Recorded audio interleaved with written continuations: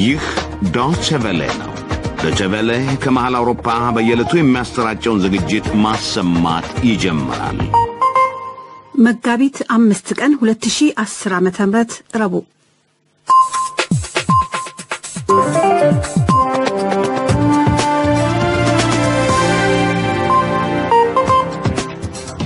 ጤና ይስጥልኝ አድማጮቻችን እንደምን አመሻችሁ። ነጋሽ መሐመድ ከዓለም ዜና ጋር ስርጭቱን በመምራት ደግሞ እኔ አዜብ ታደሰ አብሬያችሁ አመሻለሁ። የዓለም ዜና የዜና መጽሔት ሳምንታዊዎቹ ከኢኮኖሚያዊና ሳይንስና ህብረተሰብ ዝግጅቶቻችን በምሽቱ ስርጭታችን ተካተዋል። በኢትዮጵያ የነዳጅ አቅርቦት ችግርም ሆነ ምንም አደጋ ለመከሰቱን መንግስት መግለጹ፣ ከሞያሌ ወደ ኬንያ የሚካሄደው ስደት መቀጠሉ፣ የኢትዮጵያውያን የሕክምና ባለሙያዎች በምስራቅ አፍሪካ ግዙፍ ዘመናዊ ሆስፒታል ግንባታ መጀመራቸው፣ እንዲሁም የጀርመኗ መራሒተ መንግስት አንጌላ ሜርክል ለአራተኛ ስልጣን ዘመን ቻንስለር ሆነው መመረጣቸው የዜና መጽሔት በዝርዝር የሚያተኩርባቸው ጉዳዮች ናቸው። በሁለተኛው ክፍል ስርጭት ድንበር ተሻጋሪ የደረቅ ጭነት ማጓጓዣ ስራ መቀዝቀዙ የሳምንታዊው ከኢኮኖሚው ዓለም ርዕስ ነው። ሳይንስና ህብረተሰብ ደግሞ ዘርፈ ብዙዋ የሕክምና ሰው ከሚል ጥንቅር ጋር ይጠብቀናል። ስርጭታችንን በ11995 ኪሎ ሄርዝ 25 ሜትር ባንድና በ15275 ኪሎ ሄርዝ 19 ሜትር ባንድ ላይ መከታተል ይቻላል። በሳተላይት በበድር 4 በ11996 ሜጋሄርዝ DWA2 26 ዲግሪ ኢስት ላይ እንደመጣለን። የዶይቼ ቬለ የአማርኛ ቋንቋ ስርጭት በናይል ሳት እንደገና መደመጥ ጀምሯል። ስርጭቱ በናይል ሳት 102.7 ዲግሪ ዌስት በ11900 ሜጋሄርዝ DWA2 ላይ ይደመጣል። በተጨማሪም ከድረገጻችን ወይም DW አማሪክ በተባለው አፕሊኬሽን በተንቀሳቃሽ ስልክና ታብሌትም መከታተል ይቻላል። አድማጮች አሁን ወደ ዓለም ዜናው እንለፍ። ነጋሽ መሐመድ በመጀመሪያም ርዕሶቹን እንሆ። የኢትዮጵያ ጦር ባለፈው ቅዳሜ በርካታ ሰላማዊ ሰዎችን የገደለና ያቆሰለባት የሞያሌ ከተማና የአካባቢዋ ነዋሪዎች ወደ ኬንያ መሰደዳቸው አላባራም። የከተማዋ ነዋሪዎች እንዳስታወቁት በመቶ የሚቆጠሩ ኢትዮጵያውያን በእግርም በሞተርም ድንበር አቋርጠው ኬንያ መግባታቸውን ዛሬም እንደቀጠሉ ነው። የጀርመን መራሒተ መንግስት ወይዘሮ አንጌላ ሜርክል ለአራተኛ ዘመነ ስልጣን በይፋ ተሾሙ። የሜርክል መሾም ከ5 ወራት በላይ ያስቆጠረውን የጀርመንን የመንግስት ምስረታ ውዝግብና ድርድርን ከፍጻሜው የሚያደርስ ነው። የብሪታንያና የሩሲያ ዲፕሎማሲያዊ እሰጥ አገባ ተካሮ ቀጥሏል። ብሪታንያ ዛሬ 23 የሩሲያ ዲፕሎማቶችን አባራለች። ሩሲያም የብሪታንያን እርምጃ ነገር ፈላጊነትና አርቆ ማሰብ የተሳነው በማለት አጣጥለዋለች። ዜናው በዝርዝር። የኢትዮጵያ ጦር ሰራዊት ባለፈው ቅዳሜ ሰላማዊ ሰዎችን የገደለና ያቆሰለባት የሞያሌ ከተማና የአካባቢዋ ነዋሪዎች ዛሬም ወደ ኬንያ እየተሰደዱ ነው። የከተማይቱ ነዋሪዎች እንዳስታወቁት ከተማይቱ ውስጥ ትናንት ቢያንስ አንድ ሰው ተገድሎ ተገኝቷል። የሰውየው አሟሟትና ገዳይ በውል ባይታወቅም የነዋሪዎቹን ስጋት ይበልጥ በማናሩ ህዝቡ ሕፃናትና አረጋውያንን እየተሸከመ ሳይቀር በብዛት ወደ ኬንያ እየተሰደደ ነው። ወደ ኢትዮጵያ ውስጥ ማረጋጋት የለም። ሰው በጣም እየተሰደደ ነው። ዛሬ ማታ አካባቢ የወጣ ነው። ሕፃናትን ይዞ አራጊያን ይዞ ዕቃ ምንቃት ምናምን ይዞ በሞተር በእግርም እየተሰደደ ነው። የኢትዮጵያ ጦር ባለፈው ቅዳሜ በሞያሌ ከተማ ነዋሪዎች ላይ በከፈተው ተኩስ ቢያንስ 9 ሰው መግደሉን ኮማንድ ፖስት የተባለው የኢትዮጵያ የአስቸኳይ ጊዜ አዋጅ አስፈጻሚ ኃይል አምኗል። በመግለጫው መሰረት ጦሩ ሰላማዊ ሰዎችን የገደለው በከተማይቱ የኦነግ ታጣቂዎች ገብተዋል የሚል የተሳሳተ መረጃ ስለደረሰው ነው። የከተማይቱ ነዋሪዎች፣ ከንቲባና የመብት ተሟጋች ድርጅቶች ግን ግድያው ሆን ተብሎ የተፈጸመ ነው ባዮች ናቸው። የሞቱት ሰዎች ቁጥርንም በትንሹ 15 ያደርጉታል። ግድያውን ሸሽተው ወደ ኬንያ የተሰደዱት ኢትዮጵያውያን ቁጥር እስከ ትናንት ማርፈጃው ድረስ ከ5000 መብለጡን የኬንያ ቀይ መስቀል ማህበር አስታውቆ ነበር። የአፍሪካ ህብረት በደቡብ ሱዳኑ ጦርነት በሰላማዊ ሰዎች ላይ የደረሰውን ጥፋት ለማጣራት የገባውን ቃል ገቢር እንዲያደርግ የተባበሩት መንግስታት ድርጅት ጠየቀ። ደቡብ ሱዳን ውስጥ በሰላማዊ ሰዎች ላይ የተፈጸመውን ግፍ የሚከታተለው የተባበሩት መንግስታት የሰብአዊ መብት ኮሚሽን እንደሚለው በሰላማዊ ሰዎች ላይ የተፈጸመው ግፍና በደል ተድበስብሶ መቅረት የለበትም። የአፍሪካ ህብረት የደቡብ ሱዳን ተፋላሚዎችን ባፈራረመው የሰላም ስምምነት መሰረት በሰላማዊ ሰዎች ላይ በደል ያደረሱ ኃይላት ላይ ብይን የሚሰጥ ፍርድ ቤት ለማቋቋም ወስኖ ነበር። ስምምነቱ ከተፈረመ 3ኛ ዓመቱን ቢይዝም ከደቡብ ሱዳንና ከሌሎች ሀገራት የሚወከሉ ዳኞች ይሰየሙበታል የተባለው ፍርድ ቤት ግን እስካሁን አልተመሰረተም። የሰላም ውሉም ገቢራዊ አልሆነም። የደቡብ ሱዳንን የሰብአዊ መብት ይዞታ የሚያጠናው የተባበሩት መንግስታት ኮሚሽን ሊቀመንበር ወይዘሮ ያስሚን ሶካ እንዳሉት የፍርድ ቤቱ አለመመስረት ተጨማሪ ግፍ እንዲፈጸምና መረጃዎች እንዲጠፉ ምክንያት ሆኗል። የጀርመን መራሄተ መንግስት ወይዘሮ አንጌላ ሜርክል ለአራተኛ ዘመን ስልጣናቸውን ዛሬ በይፋ ጀመሩ። ሜርክል ከሀገሪቱ ፕሬዚደንት ፍራንክ ቫልተር ሽታይንማየር ፊት ቀርበው ለአራተኛ ዘመን ስልጣን መራሄ መንግስት ሆነው መመረጣቸውን የሚያረጋግጥ ሰነድ ተረክበዋል። Im Namen der Bundesrepublik Deutschland ernenne ich በሕገ መንግስቱ አንቀጽ 63 ምዕራፍ 2 መሰረት በጀርመን ፌደራል ሪፐብሊክ ስም ወይዘሮ ዶክተር አንጌላ ሜርክልን የጀርመን ፌደራል ሪፐብሊክ መራሄተ መንግስት አድርጌ ሾሜያለሁ። በርሊን መጋቢት 5 2010 እንኳን ደስ ያለዎት። der Bundespräsident. Herzlichen Glückwunsch. ፍራንክ ቫልተር ሽታይንማየር ናቸው። ቀደም ሲል የሀገሪቱ ምክር ቤት ወይዘሮ አንጌላ ሜርክልን ለአራተኛ ዘመነ ስልጣን መራሄተ መንግስት አድርጎ በአብላጫ ድምጽ መርጧቸዋል። የጀርመን ምክር ቤት ቡንደስታግ ሜርክልን የመረጠው በ364 የድጋፍ በ315 ተቃውሞና በ9 ድምጽ ተአቅቦ ነው። የሜርክል መመረጥና የመራሄተ መንግስትነቱን ስልጣን መያዝ ከ5 ወራት በላይ የቆየውን ፖለቲካዊ ውዝግብ የሚያስወግድ ነው።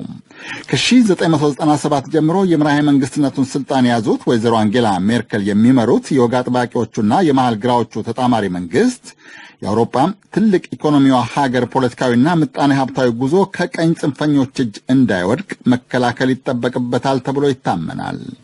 ይህ ዶይቼ ቬለ ነው። የብሪታንያ መንግስት በሀገሪቱ የሚሰሩ 23 የሩሲያ ዲፕሎማቶችን ማባረሩን ሩሲያ አጥብቃ ተቃወመች። በለንደን የሩሲያ ኤምባሲ ከጥቂት ሰዓታት በፊት ባወጣው መግለጫ የብሪታንያን እርምጃ ጠብጫሪነት፣ መሰረተ ቢስና አርቆ ማሰብ የተሳነው በማለት አጣጥሎ ነቅፎታል።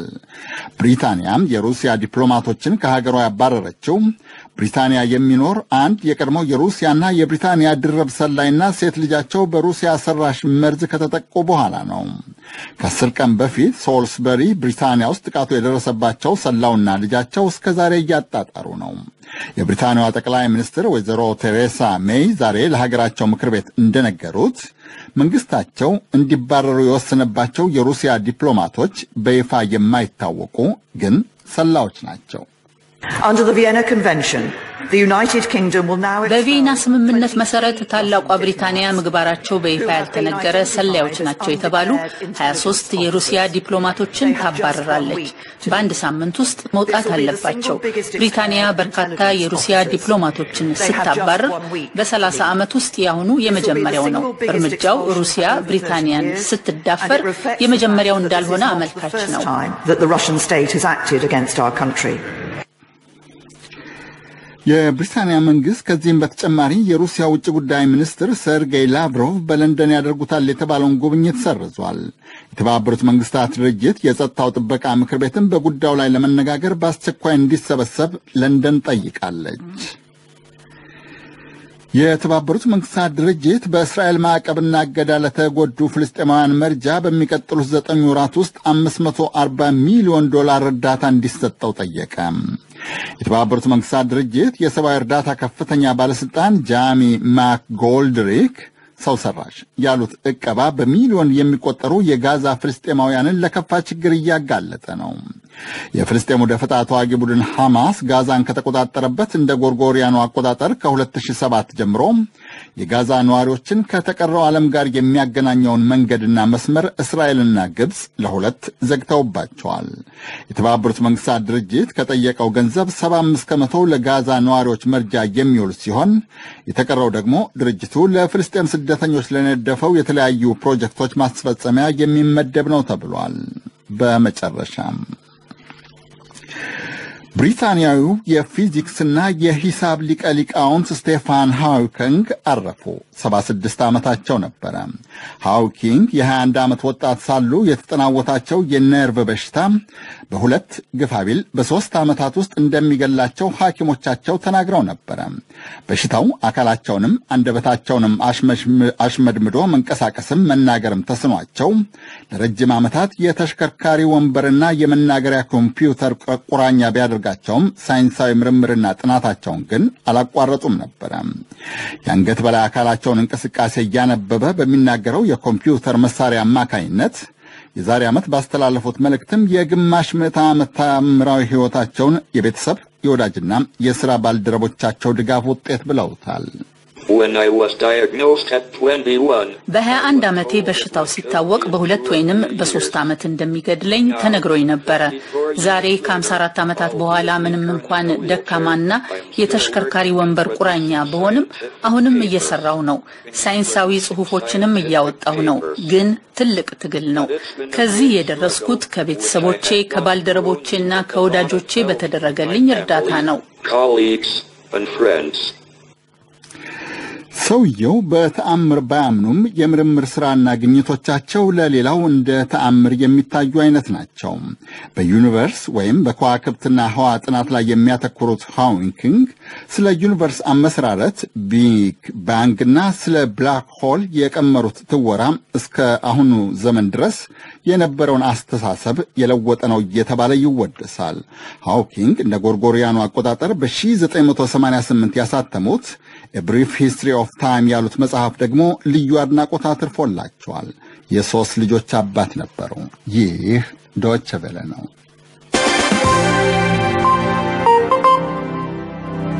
ዜናውን ለማብቃት ርዕሶቹን በድጋሚ ላስታውሳችሁ።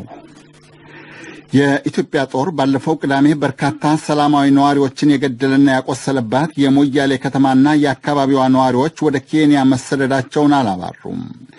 ከተማዋ ነዋሪዎች እንዳስታወቁት በመቶ የሚቆጠሩ ኢትዮጵያውያን በእግርም በሞተርም ድንበር አቋርጠው ኬንያ መግባታቸውን እንደቀጠሉ ነው። የጀርመን መራሄተ መንግስት ወይዘሮ አንጌላ ሜርክል ለአራተኛ ዘመን ስልጣን በይፋ ተሾሙ።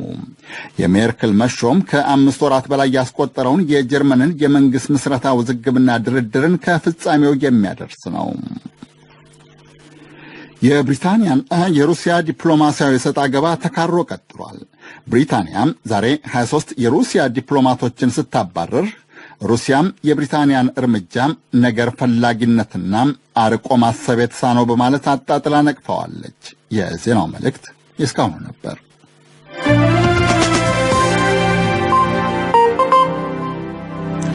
ነጋሽ መሐመድን ለምሽቱ የዓለም ዋና ዋና ዜናዎች ቅንብር አመሰግናለሁ። ወደ መጽሔት ዝግጅታችን እናልፋለን። የዜና መጽሔት አድማጮች በፌስቡክ ቀጥታ እንደምንደመጥ ማስታወስ ወዳለሁ። የመጀመሪያው የዜና መጽሔት ርዕሳችን በኢትዮጵያ የነዳጅ አቅርቦት ችግርም ሆነ ምንም አደጋ ለመከሰቱን መንግስት ገለጸ ይላል ርዕሱ። በኢትዮጵያ የነዳጅ አቅርቦትን ለማስተጓጎል በኦሮሚያ ክልላዊ መንግስት የተቃውሞ እንቅስቃሴ የሚያደርገው ቄሮ የተባለው የወጣቶች ቡድን በማህበራዊ ድረገጾች ያስተላለፈው ጥሪ ተከትሎ የነዳጅ ማመላለሻ ከባድ ተሽከርካሪዎች በኮማንድ ፖስት በሚመሩ የጸጥታ ኃይላት ታጅበው መንቀሳቀስ መጀመራቸው ተገልጿል። የኢትዮጵያ ነዳጅ አቅራቢ ድርጅት አልፎ አልፎ ነዳጅ ጭነው ከሱዳንና ጅቡቲ የሚገቡ ተሽከርካሪዎች ስጋት እያደረባቸው በየመንገዱ መቆማቸው ጉዟቸውን ከማዘግየቱ በስተቀር በሀገሪቱ የነዳጅ አቅርቦት እጥረትም ሆነ ያጋጠመ ችግር አለመኖሩን የድርጅቱ ዋና ስራ አስፈጻሚ ለዶይቼ ቬለ አስታውቀዋል። ቄሮ ያስቸኳይ ጊዜ አዋጁ ተግባራዊ ከተደረገ ወዲህ ንጹሃን ዜጎች በመከላከያ ሰራዊት መገደላቸውን ተከትሎ ከትላንት ጀምሮ ለአንድ ሳምንት የሚዘልቅ በሀገሪቱ የነዳጅ አቅርቦትን ለማስተጓጎል ያቀደውን የዘመቻ ጥሪ በተለያዩ ማህበራዊ ሚዲያዎች ማስተላለፉ ይታወሳል። ለዝርዝሩ እንዳልካቸው ፈቃደ የኦሮሚያ ቄሮ ወጣቶች በተለያዩ ማህበራዊ ድረገጾች እንደገለጹት ገዢው መንግስት ኢህአዴግ በሀገሪቱ የሚፈጽመውን ግድያ፣ ጭቆናና አፈና ለመክታት ከአድማና ህዝባዊ ተቃውሞ ሌላ አዲስ የትግል ስልት መንደፋቸው እየተነገረ ነው። ከትላንት ጀምሮ ለአንድ ሳምንት ይዘልቃል ያሉትንም በመላው ሀገሪቱ ነዳጅን ለማስተጓጎል የተጠራ ዘመቻ ተግባራዊ ማድረጋቸውንም በየመገናኛ ብዙሃኑ ሲዘገብ ቆይተዋል። ጥሪውን እየሰሙ ከቦታ ቦታ ነዳጅ ጭነው የሚጓዙ ተሽከርካሪዎች የጥቃት ኢላማ እንደሚሆኑና ለሚደርስባቸው ማደጋ ኃላፊነቱን ራሳቸው ይወስዳሉ ሲሉ ቄሮች ማስጠንቀቃቸውንም የማህበራዊ ድረገጾች መረጃዎች ይጠቁማሉ። ይህን የነዳጅ ቀባ ጥሪ ተከትሎ ኮማንድ ፖስት ምንም የሚከሰት ነገር እንደማይኖር በመግለጽ አሽከርካሪዎችንና ባለንብረቶችን ለማረጋጋት ጥረት ቢያደርግም ነዳጅ የሚጭኑ አሽከርካሪዎችና ባለንብረቶች ግን የደህንነትና የኢንሹራንስ ጉዳዮችን እያነሱ አሁንም ስጋት እንዳደረባቸው ታውቋል። የኢትዮጵያ ነዳጅ አቅራቢ ድርጅት ዋና ስራ አስፈጻሚ አቶ ታደሰ ኃይለማርያም አልፎ አልፎ ነዳጅ ነው ከሱዳንና ጅቡቲ የሚገቡ አሽከርካሪዎች ስጋት ያደረባቸው በየመንገዱ መቆማቸው ጉዟቸውን ከማዘግየቱ በስተቀር በሀገሪቱ የነዳጅ አቅርቦት እጥረትም ሆነ ያጋጠመ ችግር አለመኖሩን ነው የገለጹልን። ነዳጅ አሁን በሁለት በኩል ነው ወደ ሀገሪቱ የሚገባው። አንደኛው በጅቡቲ በኩል የሚገባው የአውሮፕላን ነዳጅ ነጭ ናፍጣ፣ ጥቁር ናፍጣና ቤንዚን ወደ 60% የሚሆነው በጅቡቲ በኩል ነው። ስለዚህ ጭነቱ ያው አሁንም ምንም ሳይስተጓጎል በየዕለቱ የሚጫነው እንደተጠበቀ ነው ያለው። ከሱዳን ደግሞ የሚጫነው 40% ቤንዚን በዛ በኩል ነው የሚመጣው። ችግር ባለባቸው አካባቢዎች ስጋት አለን ብለው ሾፌሮችም ትራንስፖርተሮችም በሚሉበት አካባቢ ጥበቃና ከለላ ተደርጎ ተላለፈ። ከዚህ በፊት የሚነሳው ነዳጅ ያህል አሁንም እየተነሳ ነው። እኔ አሁን ጅቡቲ ነኝ ያለሁት። ስለዚህ ያው በነበረው አይነት እንቅስቃሴ ነው አሁንም ጭነት ሁኔታ ያለው። የኢትዮጵያ ነዳጅ አቅራቢ ድርጅት ዋና ስራ አስፈጻሚ አቶ ታደሰ የሀገሪቱ የቤንዚን ፍላጎት በቀን 1.5 ሚሊዮን ሊትር መሆኑን ገልጸው ይህ መጠን በገበያ ውስጥ መኖሩንና ምንም የነዳጅ እጥረትም ሆነ ችግር እስካሁን በሀገሪቱ አለመከሰቱን ያስረዱት።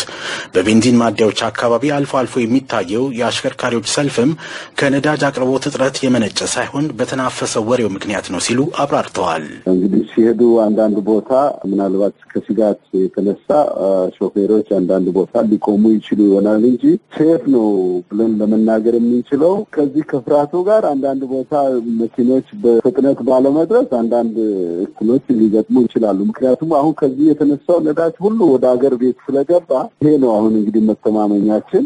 በቂ ነዳጅ ያው ለሀገሪቱ የሚያስፈልገው በእለቱ የሚያስፈልገው ከዚህ በፊት በነበረው ሁኔታ ነው አሁንም እየተጫነ ያለው። ስለዚህ አልፎ አልፎ በመንገድ ላይ ሾፌሮች ከፍርሃት ከምናምን የተነሳ በሚቆሙበት ጊዜ የተወሰነ ችግር ሊገጥም ይችል ይሆናል። ግን እኔ አይናውት እንደዚህ ያለ ነገር ያለ አይመስለኝም። ሰልፎች ነዳጅ ለመቅዳት አልፎ አልፎ አለ።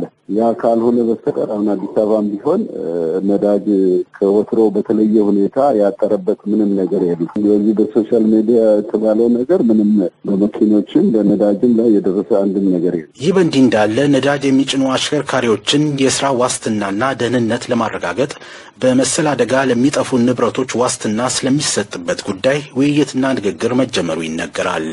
የኦሮሚያ ቄሮዎች ከቤት ውስጥ አድማና ሰላማዊ ሰልፍ ወደ ነዳጅ እቀባ የትግል ስልት የተሸጋገሩት መንግስት አስቸኳይ አዋጁን አስታኮ ባቋቋመው የኮማንድ ፖስት ወታደራዊ እዝ ንጹሃን ዜጎችን በግፍ መግደልና ማሰር በመጀመሩ ምክንያት መሆኑን መግለጻቸው ታውቋል።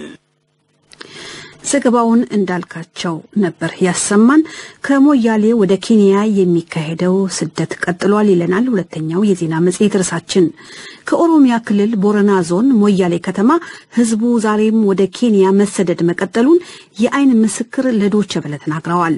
የተሰደዱት ሰዎች የሚገኙበት አካባቢ ደርሰው መመለሳቸውን የተናገሩ እኚሁ የአካባቢ ነዋሪ እንደሚሉት ከተሰደዱት መካከል ህፃናት፣ ሴቶችና አዛውንትም ይገኙበታል። በአይን ምስክሩ አባባል በሞያሌ ከተማ ትናንት ማታ አንድ ሰው ሞቶ ተገኝቷል።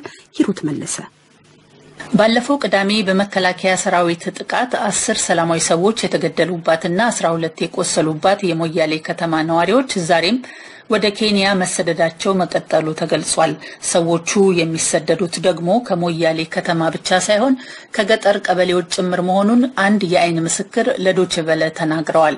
እንደ አይን ምስክሩ ከሞያሌ የተሰደደው ህዝብ ቁጥር ብዙ ነው። ወደ ኬንያ የሚሰደደውም በተለያዩ አቅጣጫዎች ነው። ሞያሌ ኢትዮጵያ ውስጥ ማረጋጋት የለም። ሰው በጣም እየተሰደደ ነው። ዛሬም ማታ አካባቢ የወጣ ነው። ህጻናትን ይዞ አራዚያን ይዞ ንቃት ምናምን ይዞ በሞተር በእግርም እየተሰደዱ ነው። ከገጠርም የተሰደዱት ቀበሌዎች አሉ። አሁን ራሱ እዛ ሄጄ ነው ያለው። ብዙ ህዝብ ነው ተሰደደ እዛ ያለው። ከተለያዩ ህጻናትና ሴቶች ሽማግሌዎች ብዙ ናቸው ተሰደው እዛ ያሉት። ስደተኞቹ ያሉበት ቦታ ደርሰው መመለሳቸውን የተናገሩት እኚሁ የአይን ምስክር ወደ ኬንያ ተሰዷል የሚሉት ነዋሪ ቁጥር በርሳቸው ግምት እስከ 50,000 ይደርሳል። ዶይቼ ቬለ ትናንት ያነጋገራቸው የኬንያ ቀይ መስቀል ማህበር ተጠሪ አባስ ጉሌት ግን ቁጥሩ ምናልባት ማምሻውን እስከ 6,000 ይድረስ አይድረስ እናያለን ሲሉ ብዙ ሰዎች ወደ ኬንያ እየመጡ ስለመሆኑ ከኢትዮጵያ ሞያሌ ኬንያ ከገቡት ስደተኞች ያገኙትን መረጃ ጠቅሰው ተናግረው ነበር። ሚስተር ጉሌት እንደሚሉት ስደተኞቹ አሁን ኬንያ ውስጥ በተለያዩ ቦታዎች ነው የሚገኙት። በተለይ ባንድ አካባቢ ቁጥራቸው በጣም እየጨመረ ነው። ስደተኞቹ በሶሎሎ ንዑስ ወረዳ 3 ቦታዎች ነው የሚገኙት። በሞያሌ ደግሞ በ4 ቦታዎች ነው ያሉት። ስለዚህ ድንበር አቋርጠው ከኢትዮጵያ ወደ ኬንያ ከተለያዩ አቅጣጫዎች ነው የሚመጡት። በኬንያም ኬንያ ሞያሌ ከገቡት ይልቅ በሶሎሎ ገጠር አካባቢዎች የሚገቡት ቁጥር በፍጥነት እየጨመረ ነው። በሌላ በኩል የሞያሌ ከተማ አለመረጋጋቷን የሚናገሩት የአይን ምስክር ትናንት ማታ አንድ ሰው ተገድሎ ተገኝቷል ብለዋል። ይህም ነዋሪዎችን ፍርሃት ውስጥ መክተቱን ገልጸዋል። ትናንትና ማታም እንደዛ ሰው ሞቶ ነው የተገኘው። መናሪያ አካባቢ ማን እንደገደለ ያውቅ ማታም ሰው የሞተ ነው። ሰው በጣም ፈርቶ ነው እየተሰደደ ያለው። ባለፈው ደግሞ ሞቷል። እሱንም እኛ ነው የሚቀበርነው። ታራም የተመታሰም የለም። አንቆ እየገደሉ ነው ያሉት። በቃ አይታወቅም። በአሁኑ ጊዜ በሞያሌ ከተማ ውስጥ የመከላከያ ሰራዊት እንደሚገኝ አልፎ አልፎም ሰዎች እንደሚታሰሩ የአይን ምስክሩ ተናግረዋል። ህዝቡ በከተማዋ ባለፈው ቅዳሜና ከዚህ ቀደምም የንጹሃንን ህይወት ያጠፉ ለፍርድ ይቅረቡ ሲል ጠይቋል። ወደ ኬንያ የተሰደዱትም ወደ ሀገራቸው የሚመለሱት አንድ ቅድመ ሁኔታ ሲሟላ መሆኑን ተናግረዋል። እንደ አይን ምስክሩ ኮማንድ በሱ ከተነሳው እኛ የምንመለሰው በቃ ምንልሰው ይሻል ሰውነቱን ቃየነሱ ደግሞ 3 ነው 4 ነው ውስጥ ለውስጥ ይሄዳሉ። ወደ ማታ አካባቢ 12 11 አካባቢ ሰው ደግሞ ህፃናት ያሉ ሰዎች ማለት ነው ይሻላሉ። እነሱን ወደ ግቢ ይገባሉ ወይ ሄዶ ሌላ ቦታ ይሄዳሉ። ኬንያ ለተሰደዱት የኢትዮጵያ ሞያሌ ነዋሪዎች የኬንያ ቀይ መስቀል በራሱ ተነሳሽነት በሰባዊነት ምግብ እያቀረበ መሆኑን ኃላፊው ጉሌት ለዶይቼ ቬለ ተናግረዋል። ይሁንና የሞያሌው ነዋሪ ግን ሰዎቹ ለልዩ ልዩ ችግሮች መዳረጋቸውን ነው የገለጹት። በጣም ችግር ውስጥ ነው ያሉት። በጣም ህፃናት ይበዛሉ፣ ሴቶች ይበዛሉ። የሚበላ ነገር የለም። ውሃ ራሱ በጣም የውሃ እጥረት አለ።